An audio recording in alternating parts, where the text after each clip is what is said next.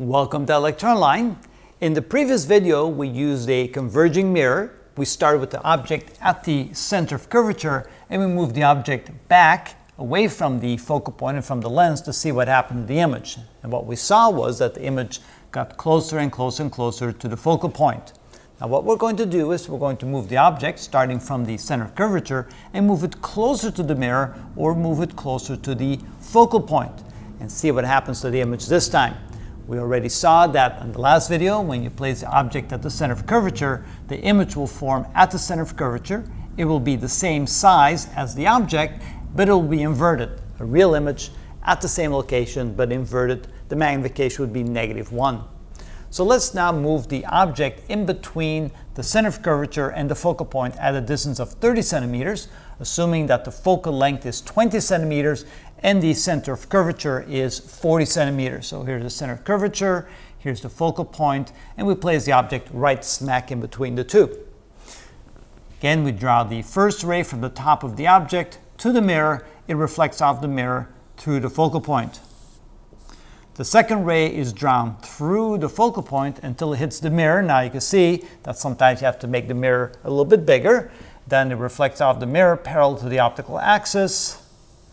And where the two rays meet, over here, that's where you'll see the image. Now notice the image looks like it's bigger than the original object, and it's also farther away from the lens and from the focal point. Let's calculate what the image distance is. S prime being the image distance equals S, the object distance, times F, the focal length, divided by S minus F. This is equal to, we said S is 30, F is 20, that would be 30 minus 20, which is 600 divided by 10, which is 60 centimeters. So you can see that the image distance is now 60 centimeters away from the lens. So S prime equals 60 centimeters. As far as the size of the image, you can see the magnification is equal to minus S prime over S, minus 60 over 40, which is minus 1.5. Minus means it's inverted. 1.5 means it's 1.5 times the size of the object. Now let's move the object really close to the focal point. Here's the focal point, here's the center of curvature. The focal point is at a distance of 20 centimeters from the lens. We place the object just 1 centimeter farther at 21 centimeters.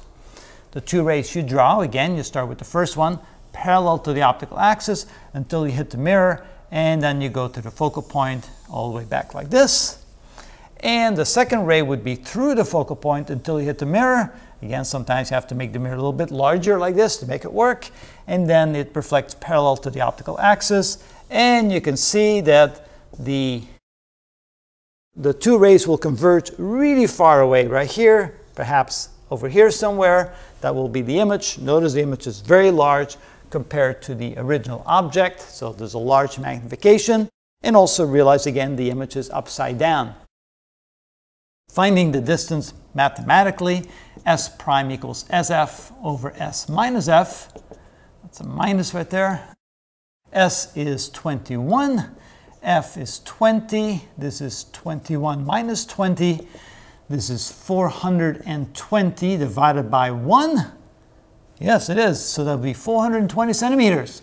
So you can imagine, even though I don't have enough board space to make it look like it's 420 centimeters, imagine the image to be really far away from the focal length and from the focal point, I should say, from the mirror. And then the magnification is equal to minus S prime over S, minus 420 over S, which is 20, which is equal to minus 21.